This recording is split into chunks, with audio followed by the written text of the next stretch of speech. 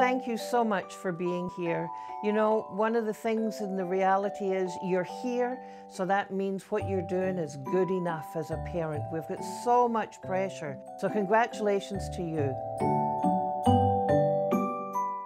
There are many ways adults can help children cope during these difficult times. Lend them your calm. Ensure that they feel loved and lovable. Empower them. Give them something that they can do that makes them have a bit of sense of control.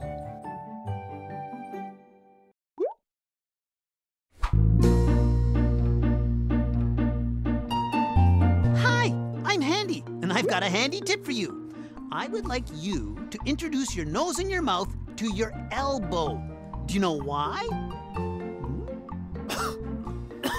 When you cough or when you sneeze, you spread germs into the air or onto whatever you're holding or onto your hands. Ew.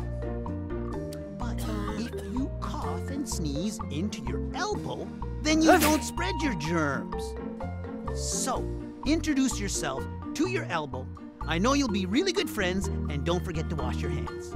A handy tip that you can do to help protect you and others.